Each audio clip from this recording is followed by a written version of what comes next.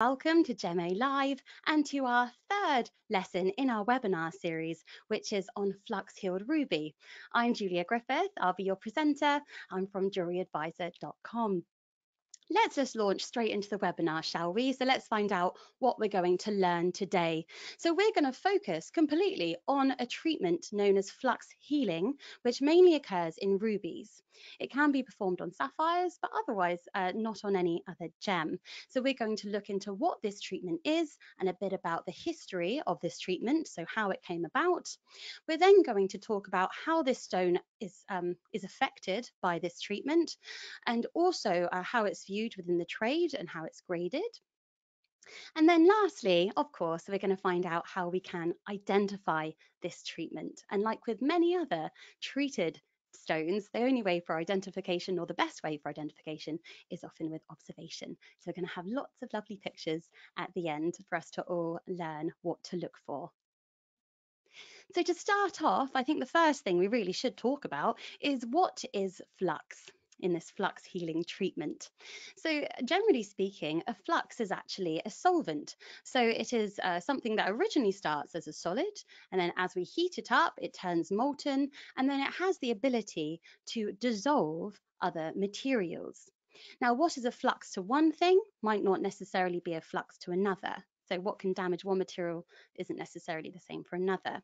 But for ruby, the flux that damages our rubies is actually a type of borax, which you may have heard before because we can coat diamonds in borax to actually protect them from heat, and diamonds are fine with borax. But for rubies, actually, this acts as a solvent and will actually dissolve the surfaces of the rubies. If we have a look at the pictures that I've got here for you, which are from Henry Hannay from SSEF, you can see that actually these surfaces of all four of these rubies are uneven and mottled. The reason for that is because they have been in contact with a flux. This has dissolved away some of the surfaces, and then upon cooling actually may have redeposited some of the corundum back on the surface as well. So you end up with this very uneven surface. So that's what flux will do to ruby. Now, the particular type of flux that we use, so it's borax, which is a borate. This is actually typically a sodium borate, which is a bit of sodium and then boron with oxygen. And also we're going to have silica. So this is generally known as a borosilica. This is our type of flux. And for all of you that love chemistry, which I'm sure you all do, here's the chemical composition. So we're dealing with silica, so silicon and oxygen, then boron, then our oxygen as well, so that's our borate. And inside the borax, we also have some extra aluminium in this case. So we've got silica, boron, oxygen, and aluminium. The reason that aluminium is there is a very interesting one for this treatment, and key, in fact. So aluminium plus the oxygen that we have from the borate is actually going to create aluminium oxide. And for all of our chemists that are watching, or for any of our gemologists, we know that aluminium oxide, once it crystallizes, is actually our corundum. So that chemical composition and what borax is will become very key when we talk about the method of this treatment. Okay, but then just to let you know, when borax does cool and after it's crystallized out anything that is to be crystallized, we're actually left with a glassy substance, because that's the borosilicate hardened. So silica is just a glassy substance that's left after it's cooled down. So let's talk about flux-healed rubies. So Flux-healed rubies, this was a brand new treatment that emerged on the market in waves. Like, it was a surge of all these treatments, a brand new product. And basically what all of these stones had done to them is they had actually been heated in a flux, and the flux had actually gone in to any of the fractures within the rough material and had healed them shut. So this was something brand new on the market. And yes, it absolutely dominated the market for that time. So key points at this stage, it absolutely took over the market. Actually, about 99% of all rubies traded in Thailand around the time of 1992 to early 1990s were these flux-healed rubies that all hailed from Mong Hsu. Now, key points again, this treatment is performed on rough material. because I'll show you the rough material in a second. You'll see that actually it's not gem quality in its rough state. And the key thing about this is that it's permanently healing the fractures. This is something that isn't done by any other treatment. So if we think about our glass filling treatments, whether we're talking about surface repair, glass filling, or our lead glass filling, which if you were with me a couple of weeks ago, we talked about at length, these are treatments that fill the fractures to make them less noticeable. That's not what's going on here. What's going on here is that the flux is healing, permanently healing those fractures and turning them into feathers. So they're not completely invisible, they turn them into these partially healed fractures, so they're feathers. And that just changes everything. So let's have a look. Oh, before I move on, actually, so the result of this was actually we had a lot more ruby on the market, particularly those of small sizes. So the majority of rubies from Mong Hsu are normally less than 50 points, so not so half a carat. But we also get an awful lot in good sizes from 1 carat to 1.5 carats. And there are 3 to 5 carat stones on the market that have been flux healed as well. So really opened up all of these ruby products are suddenly available. Now let's have a look at what that rough material looks like from Mong Hsu. So Mong Hsu, when this deposit was discovered, it was a very large deposit, so lots of ruby inside. However, this is your typical rough material. There's a few things about it which make it non-gem quality. One of the things you're probably noticing is that we've got these really dark central cores in the crystal. So they're actually dark blue, almost black in some instances. So that straight away is not really desirable in our rubies. So really they've got sapphire cores. Also, their transparency isn't the best because a lot of the rough material had very dense silk clouds within them. So they were heavily included with rutile needles, which caused their transparency to not be as clear. They look cloudy. And very importantly, which is really what the flux healing is all about, this rough material was heavily fractured, so riddled with fractures, so to speak. And because of these fractures, in this state, this material is not gem quality because you can't facet it. If you did manage to get some that maybe had less fractures in, okay, you'd be able to get maybe a small stone out of it. But generally speaking, most of the Mong Hsu is just unmarketable at this state, so we have to treat it.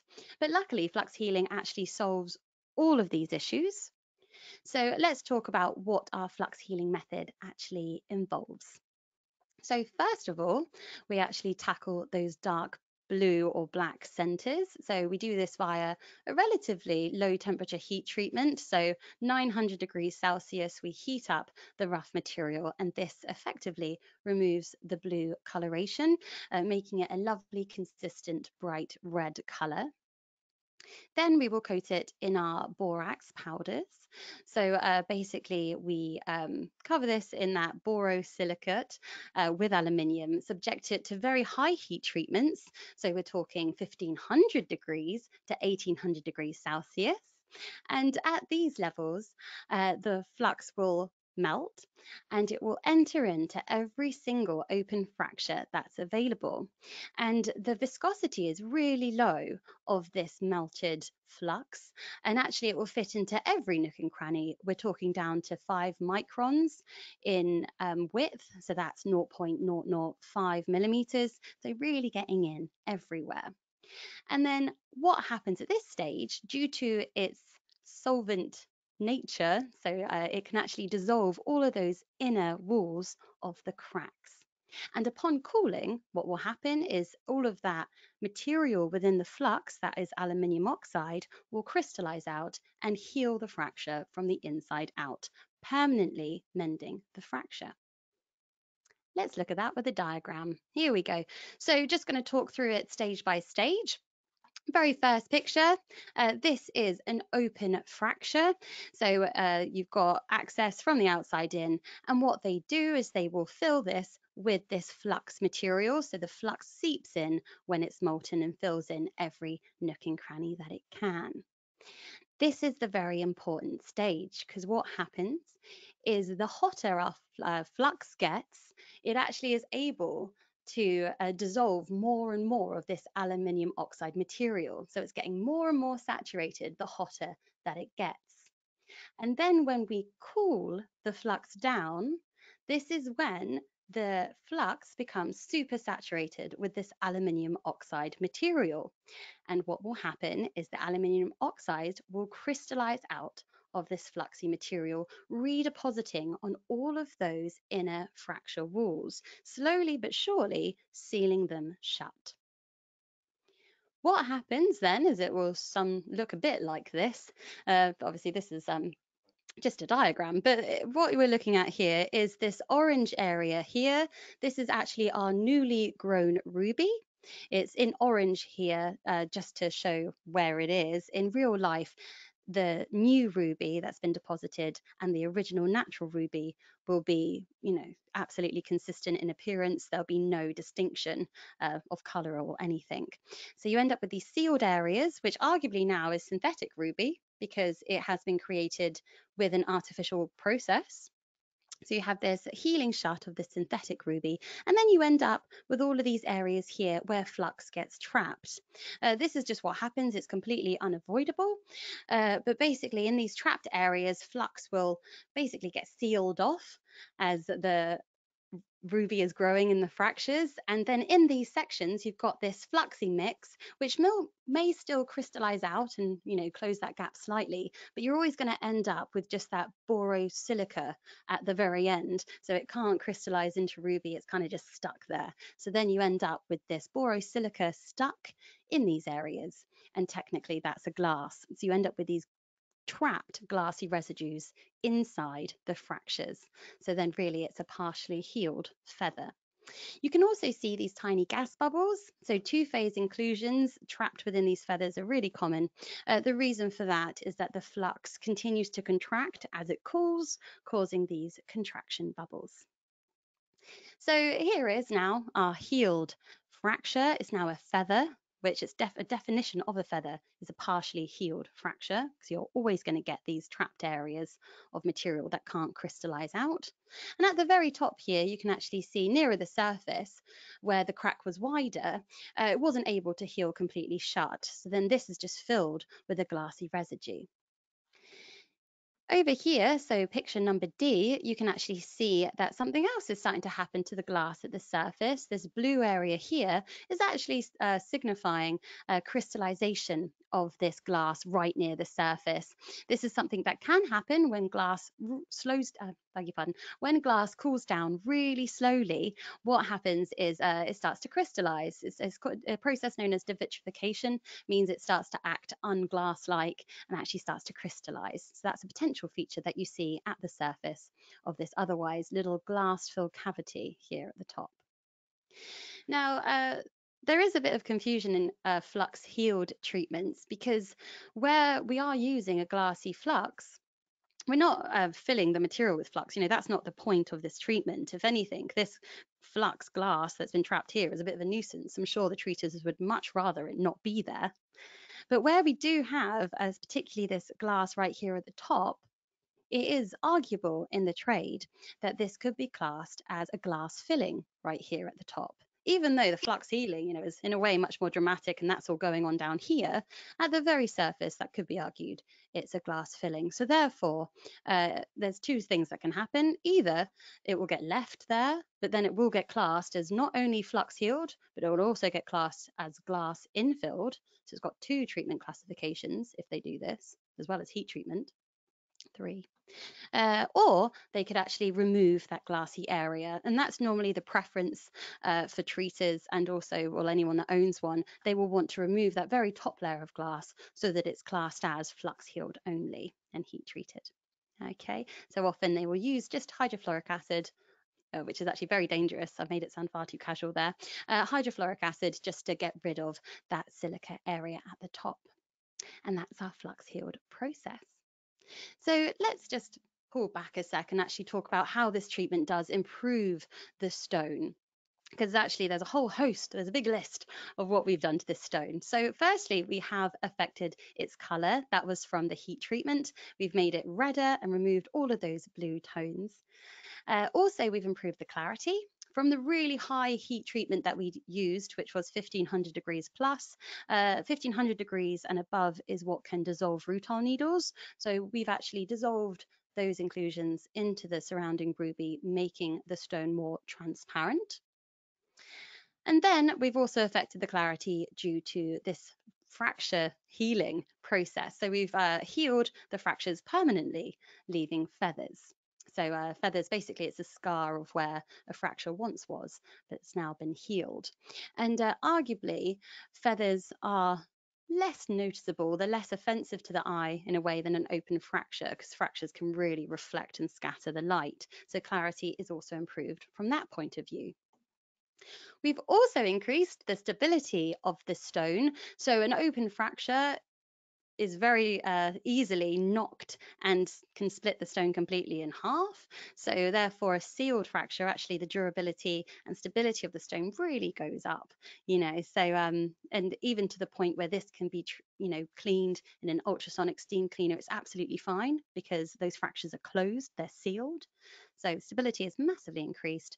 And very importantly, we've also increased potential yield from the rough material, because arguably the rough material is so fractured that it could not facet a lot of the sizable stones that we get out of it. For example, if we have a look at this picture here, this is a flux-healed ruby. This isn't particularly large, but it is around 5 by 7 millimeters, if my memory serves me correctly. And even with this flux-healed ruby, you'll notice, first of all, the multiple feathers within it, but also notice where the feathers are. They're extending from edge to edge of the stone. That's really typical for flux-healed stones because the rough was completely fractured. So even just looking at this little stone, we can see that this stone actually wouldn't exist in this size if it hadn't have been flux healed, because look, we can see a huge fracture running there. So straight away we would have got one, 2/3 of the size, let alone all the other fractures that are in there. So let's talk about how this is termed in the trade and mainly in laboratories as well. So what you can expect to see on reports. So typically they will say heat treated with the assistance. Oh, I'll try that again. Heat treated with the assistance of flux. So they will acknowledge that it has been heat treated and that there's flux there as well. And here's another one, indications of heating and flux healing of feather. So that's another typical one as well. And then also you might see something like this, flux healing and surface repair or glass infilling. So what we have here is the top two phrases that you see that you might find on certification. That is when the flux healing and all of those glassy residues remain inside the stone, nothing is on the surface. And then this last one here, this is if they didn't give it an acid bath afterwards. So if the glass, still reaches the surface in some areas, even in the smallest cavity, it can get classed as this latter phrase, which then suggests that it's two types of treatments, not only flux healed, but also surface repaired or glass infilled.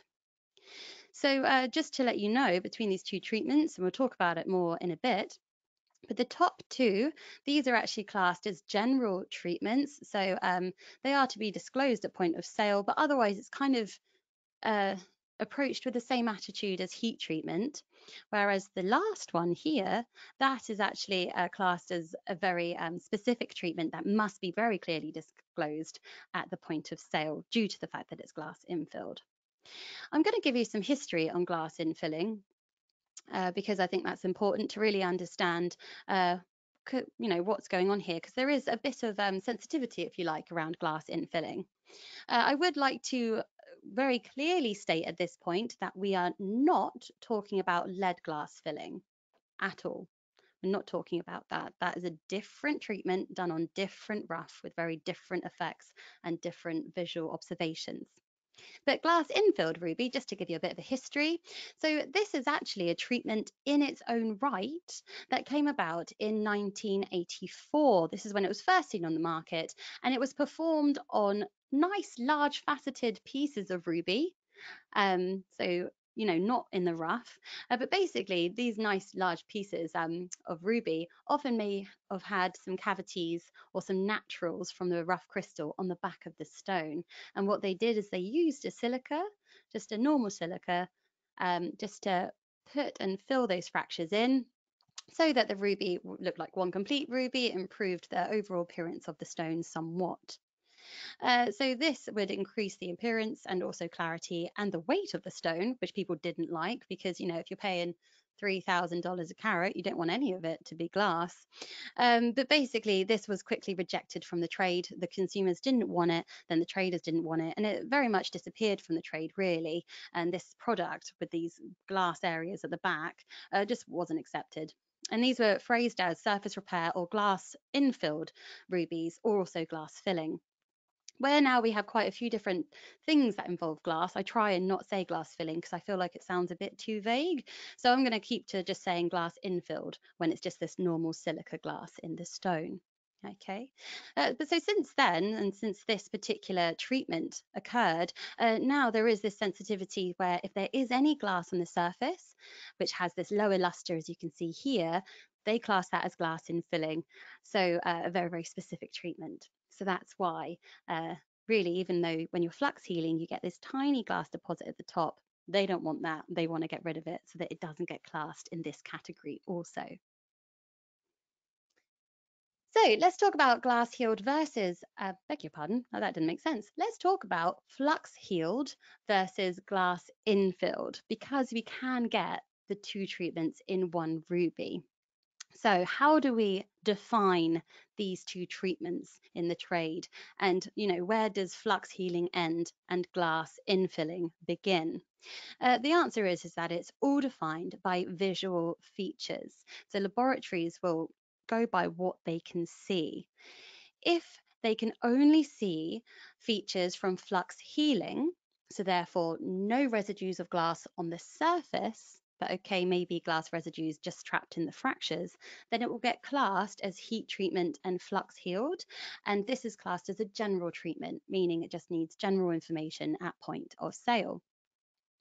However, if there is any evidence of glass reaching the surface, then it will also be classed as glass infilled. And this is a specific treatment that requires very clear disclosure upon advertisement and point of sale. So treated, glass infilled, and flux healed, and heated. Okay, so that's really where the distinction lies, is whether the glass reaches the surface or not. That's how the trade separates them out. So just to show you some disclosure, I know this is a lot of writing, I apologize. So this is actually some snippets from Sibjo, so just showing you how the trade views this treatment, so flux healing and glass infilling in the trade. So the first one basically is heat treatment and flux healing. So gemstones permanently altered by heating. I'll read this out to you. A gemstone may still be classified in this category when residues from the heating process are present within healed fissures. So that's referring to the flux trapped within the stone, so flux healing. However, when healed fissures are polished flush with the surface of the stone, the residues should not be visible by having a different polished luster, which is a feature of glass, to the host material. So as long as it is as described here, then it's classed as just flux healed and heated only, and just requires the same level really of information as is given to a heated ruby. Then you have your glass infilled rubies, so gemstones altered by the filling of open fractures or cavities, even though this is just what happens in flux-healed stones sometimes. If you haven't cleaned it out at the end, and when your filled fractures and cavities are polished flush with the surface and have a different polished luster, they will then have to be very clearly disclosed as glass infilled, so treated or glass filled, it suggests here, the glass infilled. Okay. So let's have a look at this terminology as well in a laboratory. So basically, how else you can tell, what's happened to this stone. So typically, laboratories will actually do a grading system. This is just one example of a grading system that's used by a laboratory, which indicates the degree of flux healing that's taken place. Although arguably it's very hard to tell the exact degree of how much healing's taken place unless you see the before and after rough, but it gives an indication of how heavily they've been treated. So at the very top, if it is heat only, it would just have an H. There is another more popular system actually that has TE for thermal enhancement. Okay, but if it's heat only, no flux, you will actually have this. And this is much more rarer stones. And yes, so that would be heat only, no flux involved. Then you have this grading of the flux. So HA, so that's insignificant flux residues, HB, minor flux residues, HC for a transitional grade, so I guess significant flux, and then HD if there's major flux residues and also within fissures and cavities that touch the surface. This is how it's graded. There is a more popular grading one, which is TE. So TE stands for thermal enhancement, and also they then grade the level of flux from T1 to T5. So that's one that's used by GIA and SSCF and things. But let's just have a look at one of these flux-healed rubies, and then we'll go on to identification in a second too. I've got so many pictures for you. But flux-healed rubies, here's one. This is 3 carats, believe it or not. It's quite a deep stone actually. So it doesn't look particularly large. But this one I saw, this was in 2017, I saw this, and it was actually being traded, I think it was around $14,000 to $15,000 net. So for the whole thing, and that was trade price.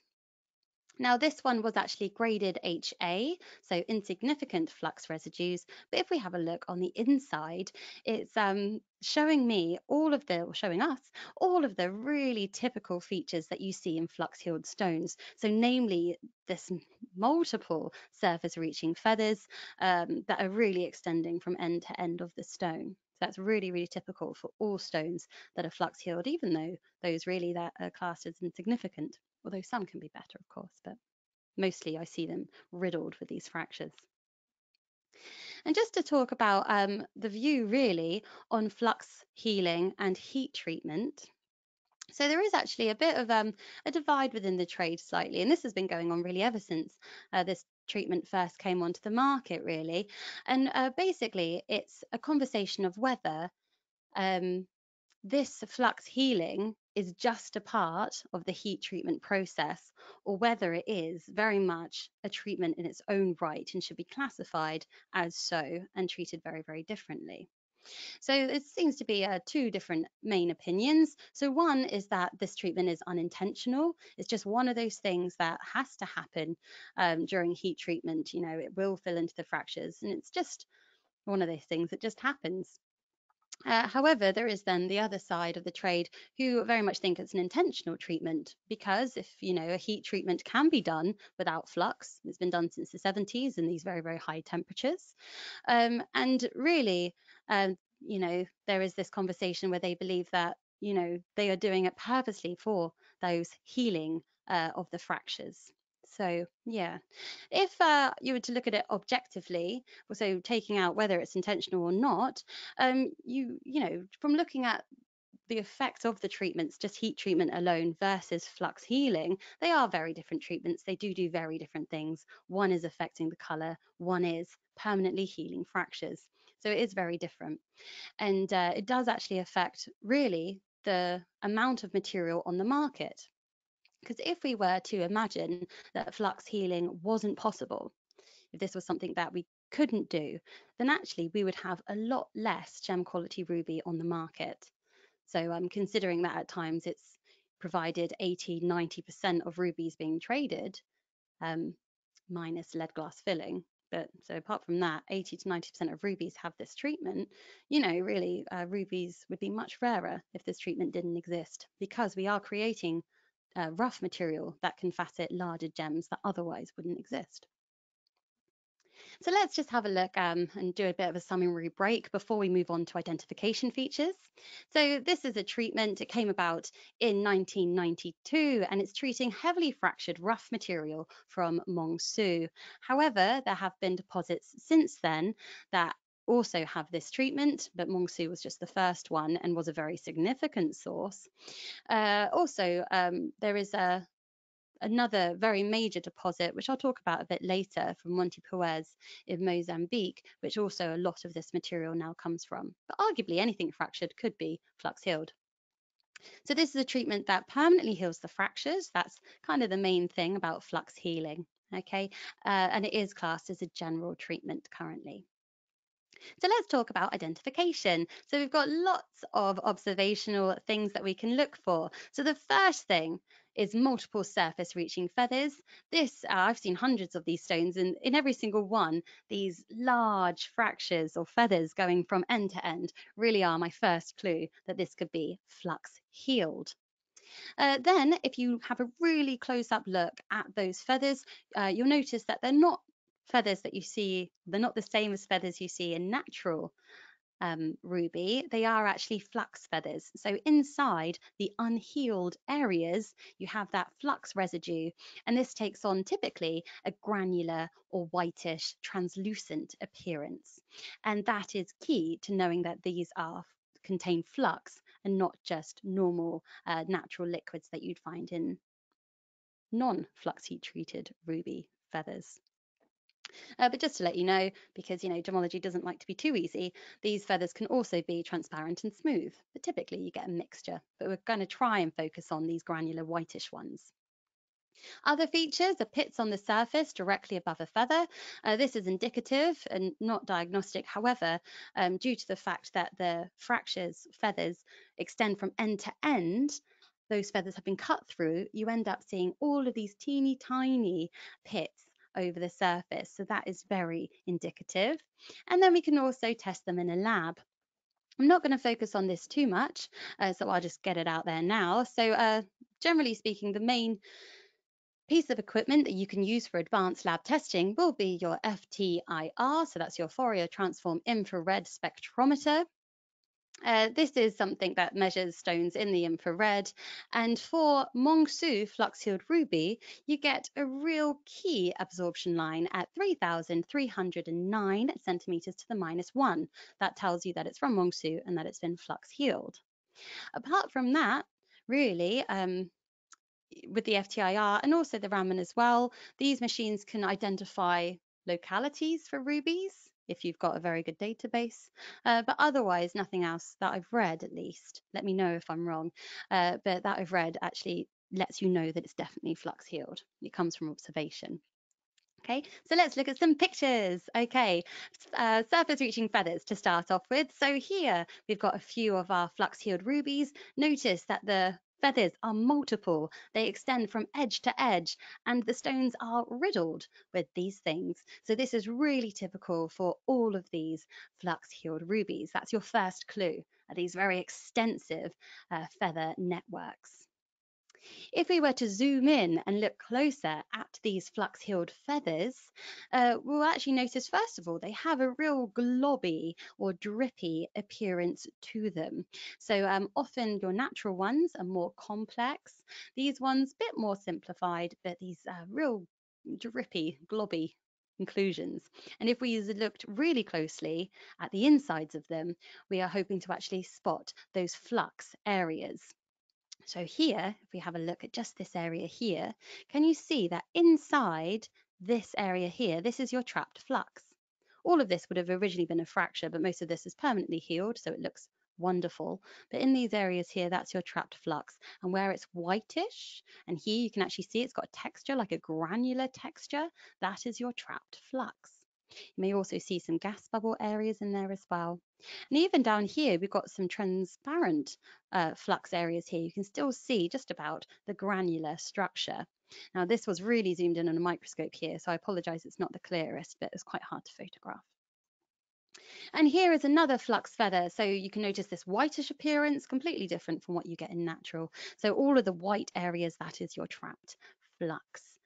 Okay, just for comparison basis, here is a natural feather. So typically these are more complex.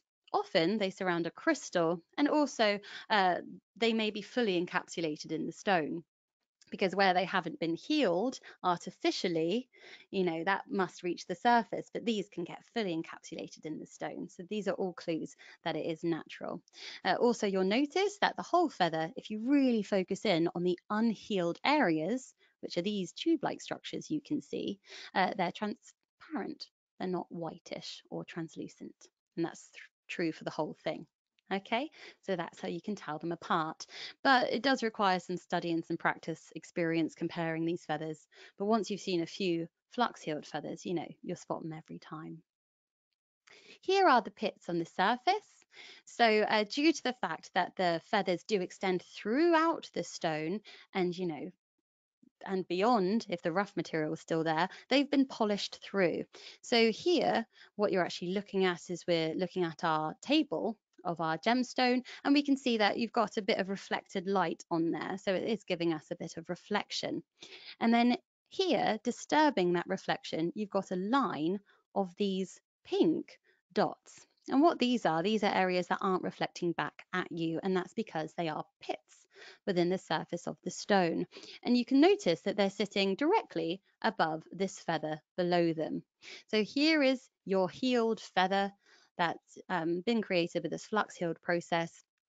The stone has then been polished, and we've literally cut through the feather. So it leaves these areas that would have originally contained flux residues, but we've then since cleaned them out with acid, so they are just these little pits on the surface. These can be seen sometimes in natural rubies, that if their feather has been polished through, you may get these pits on the surface as well, but they will not be as numerous as they are on a flux-healed ruby, because remember, every single feather you've got here, or most of them, will extend to those edges. You'll see them if you focus in really carefully with a microscope. You'll see them, everywhere at those edges of those feathers. Here they are again. So we're just looking at that reflected facet here, and all of this disturbance on the surface. Each one of these is a little pit, where it was that unhealed part of the feather. To talk about flux-healed and glass infilled, so those flux-healed rubies that are also classed as having that glass infilling right at the surface, these have some additional features, which I've kept just a little bit separate so that we're not to confuse them. So we also get, as well as all of those flux-healed features I just showed you, we're also going to get some additional features from the glass infilling that's right at the surface. And this includes the luster difference from the glass area to the ruby area, because the glass lower hardness, lower Ri, so therefore has this lower luster. And also we're going to see those devitrification features. So that was the areas of crystallization right near the surface that I showed you before in the diagram. We're going to look a bit closer at those. So these features are typically seen in they could be seen in any flux-healed material, but if that glass isn't acid washed out at the very end. Now, this is very typical for a material from a newer locality. So this is from Monte Puez in Mozambique. So in 2009, a really large deposit was found here. And these materials, they were quite dark purple in color, but key thing is that they were again riddled with these fractures, quite large fractures. So what they decided to do with this rough material, and it worked, they flux healed this material, which is excellent. But where the feathers are, or where the fractures were larger, they often end up having these wider areas at the surface, so they end up being glass infilled as well. And they don't typically, well, not always, clean it out, because it really is, making the ruby look better in this instance. So a lot of these rubies are both, or classed as both flux healed and also glass infilled. Just to let you know, side point, I think I mentioned it earlier, any ruby from any locality that's got fractures in it technically could be treated this way, but these are just the very common ones, the typical ones that are on the market. So let's have a look at these features then. So luster differences on the surface first of all. So this is in a flux-healed stone. I know because I took this, these majority of these photographs myself. So you have inside, we have our flux-healed features, and on the surface here, due to the fact that it's quite a wide cavity, or a wide fracture, we have this luster difference. So we can actually see on our reflected facet, you've got the brighter areas, which is the bright vitreous luster of our ruby, and then these dull or vitreous areas, which is because of your glass, because this is also glass infilled. Here's another picture showing the same thing. So again, this is a flux-healed stone, but also glass infilled, because at the surface you can see this change in luster, and then also we have a cavity here where there was a gas bubble as well. Oh, look over here, you can actually see just these pits, and that's on top of a fracture, so that bit's fully flux-healed, it looks. Didn't notice that before. And then we have our devitrification features. So devitrification, this is our crystallization of the glass. It's a process of glass becoming less glass-like because normally it doesn't crystallize, normally it's amorphous. This occurs because the glass is cooled down so slowly it allows the crystallization of the glass. And here are the devitrification features. So crystallized glass, just here, that's our very surface edge of the fracture. And you can see extending into the stone away from us are these very branch-like crystals of glass. And these are your devitrification features. Here's another picture. So here, this is our surface of our stone, and those branch-like crystals coming down, that is the crystallized glass. So again, your devitrification features. So that's all of our features. So let's revisit our learning outcomes because I have gone a bit over time. Let's revisit those learning outcomes. So what are flux-healed rubies? Well, the answer is that it's a clarity treatment mainly, but we are actually permanently healing together these fractures. So it's performed on rough material, not on cut material. And the main effect is that permanently healing of open fractures, allowing us to cut bigger rough, allowing us to cut bigger stones out of the rough material. So how does this treatment affect the stone? Well, mainly it's the yield from the rough. But as well, we've got this healing of the fractures, which increases the clarity, the removal of silk, which increases the clarity. We have a massive colour enhancement due to the removal of that blue, and also this increased durability due to the healing of fractures. If glass infilling is left in there, of course, you'd actually then have a bit of a durability issue on that glassy area because that could be quite easily attacked by acids and things. So there we do. There we have a stone there. And the last learning outcome, how can we identify the treatment? Like with many treatments, it's all about the observation. So we're going to see these multiple surface reaching fractures. Beg your pardon, that should be feathers. Multiple surface reaching feathers extending from end to end of the stone. That is your first really big clue.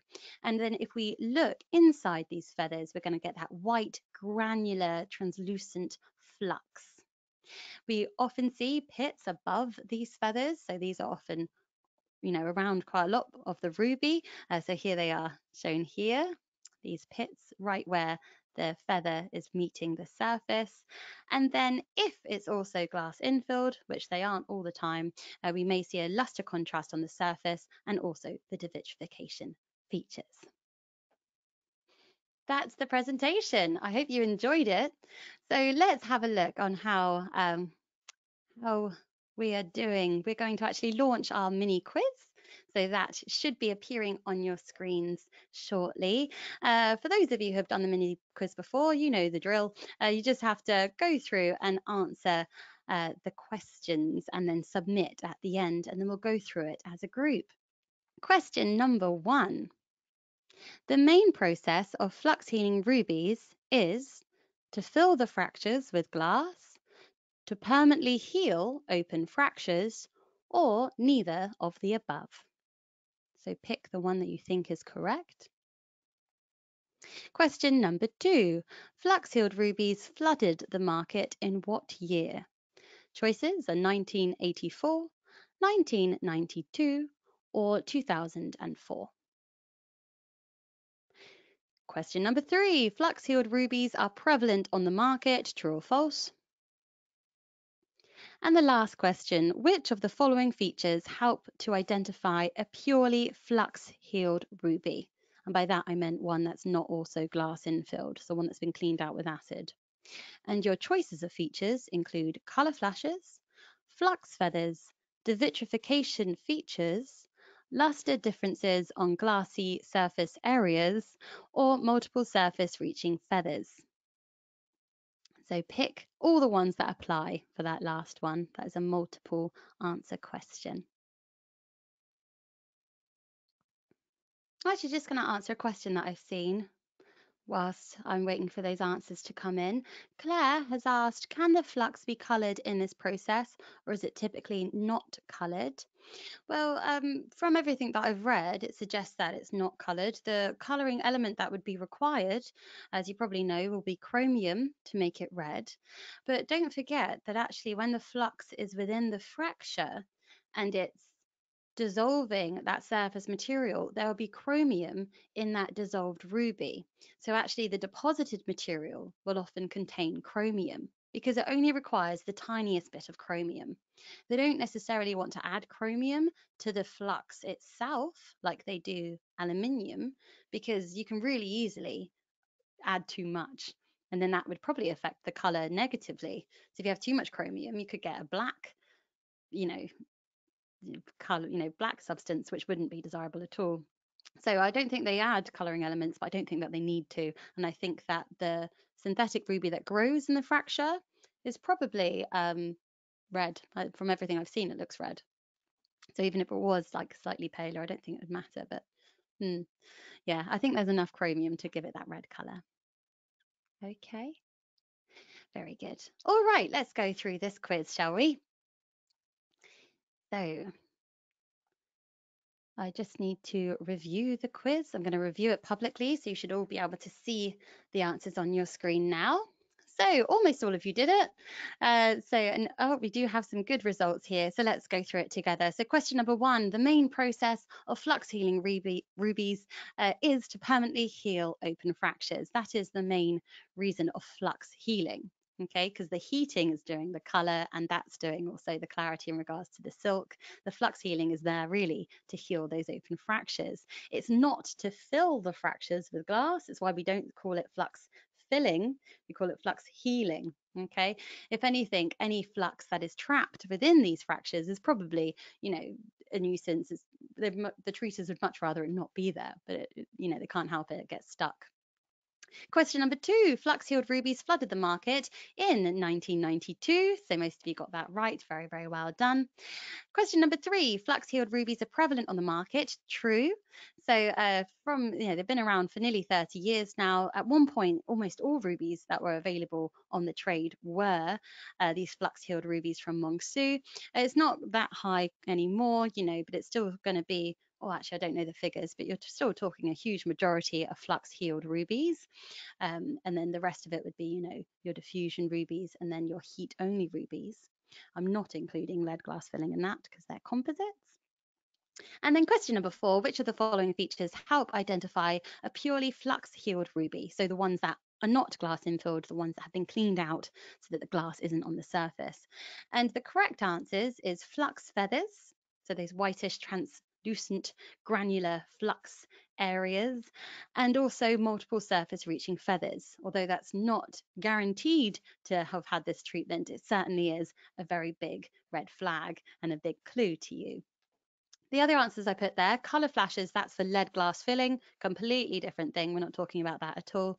Devitrification features and the luster difference on the glassy surface areas, that would have been for your glass infilled gems. Okay, so very, very good. Well done. Thank you so much. Now we're going to go on to questions. So pop any questions you can think of in the chat section and I will endeavour to go through them. We're going to just do 2 or 3 or 4 in this part, and then like normal, if you want to stick around at the very end of the webinar, I will continue answering questions right at the end so that I can let some people go. Okay, so let's just answer a few to start with. So here we go. Let's have a look what questions have come in. Melanie, as corundum is naturally colourless, is the deposited aluminium oxide in the fractures also colourless? Oh, I hope I actually answered that question when I answered the previous one, which is that due to the fact that it's actually dissolving the inner fractures of the ruby, that's actually getting chromium content from there. So I believe that actually when it regrows and recrystallizes, it is actually chromium bearing still, because you only need a little bit of chromium. So I believe it is this ruby that is filling, that is healing together that fracture. Okay, so thank you, Melanie. Thank you so much. Jackie, can these flux-healed rubies be confused with flux-grown synthetic rubies? Excellent question. I suppose maybe, but maybe not, because if we think about our synthetic flux-grown rubies, these are normally an excellent colour, typically have really good clarity. If there is a feather within it, okay, that is a flux feather, it will be whitish, translucent, possibly granular. But normally I expect there just to be one or two. I've rarely seen, I don't think I've ever seen a synthetic flux ruby that's absolutely riddled with these feathers. So that will be your first clue. Also, the feathers that might be in there might not even reach the surface. They might be fully encapsulated in the stone. Also, in your synthetics, you're going to have a complete lack of any natural features, whereas in your flux-healed stones, where they do originate from nature, you can still expect to see crystals and zircon halos from the high heat treatment and dotted silk and things like that. So, you know, we've got actually lots of things that can help us to differentiate those two. Excellent question. Thank you so much for answering it. And then Nishka asks me if this treatment is applied. Oh, is this treatment applied to sapphires as well? And if so, does the identification features differ?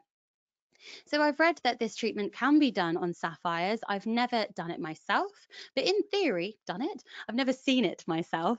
I don't treat rubies. Okay, I've never seen it myself. Um, but I've heard that sapphires are around. Scientifically speaking, there's no reason why they can't be treated in the exact same way. The only thing that I can think of is why they're not prevalent on the market the same way as these flux-healed rubies are. Actually, I can think of a number of reasons. Firstly, blue sapphires are the most common color of natural sapphire. So you've actually got a very large number of these blue sapphires. They typically grow in larger sizes than rubies do. So sapphires are typically larger for their crystals and they're typically less included than rubies. So for those three reasons, we don't have this severe lack of availability in sapphires than we do in rubies. So that might be one of the reasons, but it's absolutely possible. I just haven't seen one. I don't know if anyone else has seen one. Have you guys? I don't know. Let me know. If you've got one, I'd love to see it as well.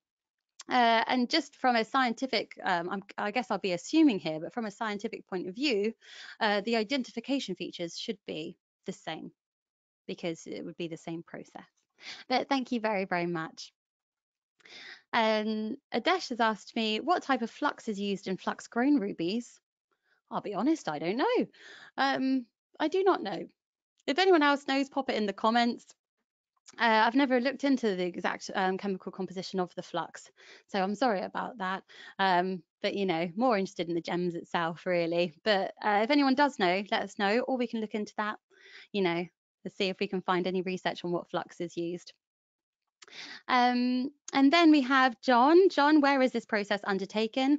Like most ruby treatments, they're done in the ruby capital of the world, which is Thailand. And that's also where this treatment was created as well. So even though the rubies are not from Thailand, the rubies were from Mong Hsu, Myanmar, and loads of them are from Mozambique, most of them are all treated in that treatment area of the world, which is Thailand. So yes, if I haven't got round to your question, I am sorry, but feel free to send me a message on Instagram or Facebook, or even email me at julia@juryadvisor.com. But otherwise, I hope that you've enjoyed this webinar, and I do hope to see you next week for our session on fluorescence. Otherwise, that's it from me today. I hope that you have a great rest of your week. Bye.